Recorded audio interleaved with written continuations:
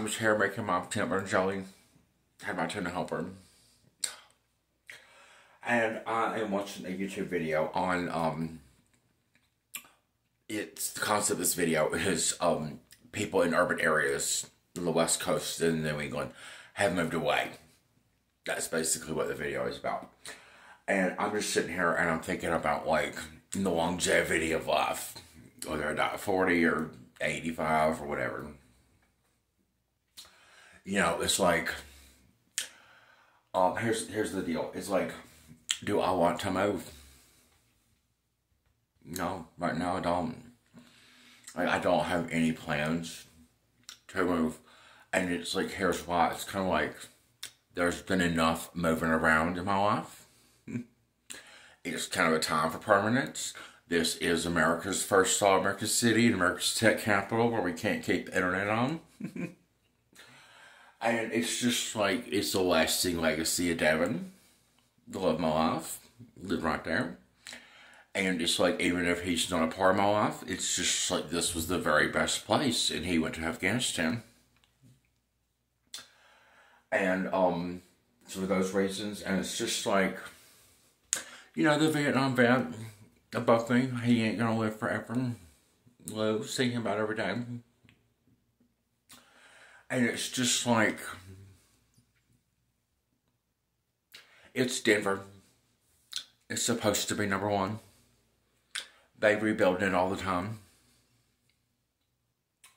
It seems like a good enough place to me than any. Now, I do like California. I do. I liked it separate and before I met Devin. And I liked it. Like, he's only driven. I still like. And he likes, seems like he likes Northern California. He also likes San Diego. But everybody likes San Diego. I've never been to San Diego and I wanted to get there. Back when I was dating Jeremy.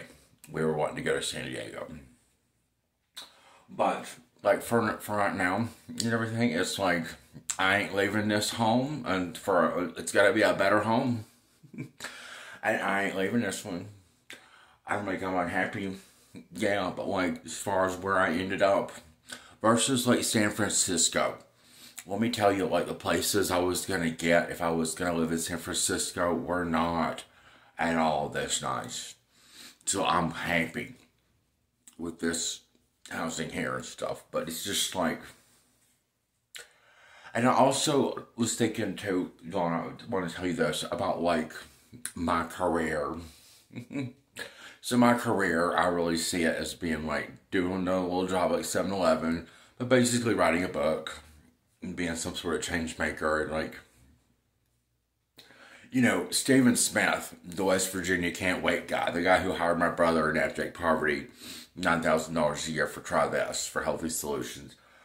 He has significantly failed, like, so many different times and ways, with just, like, caring about getting his phone fixed.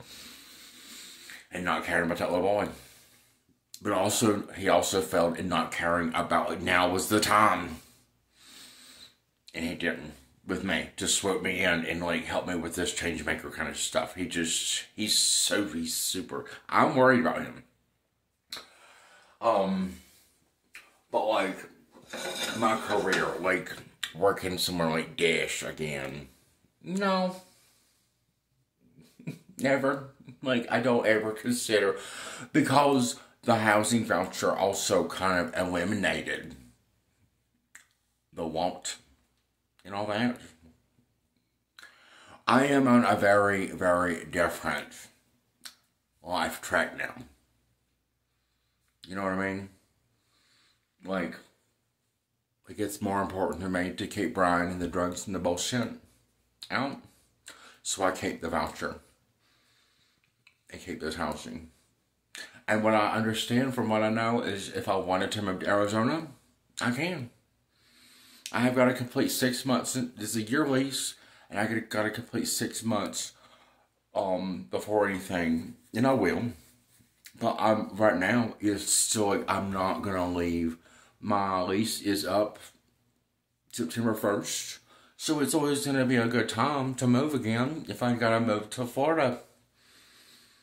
Like moving to Washington, D.C., be around Stevie was a thing. It could end up move into Florida, take care of that bunch, lead the family.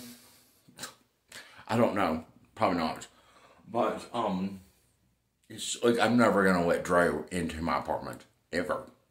Drew is never allowed in my home, for as long as he lives. But, like, you know, thinking about things, it's just like, I like the idea of being here for 5, 10, 20, 30, or 40 years. I do.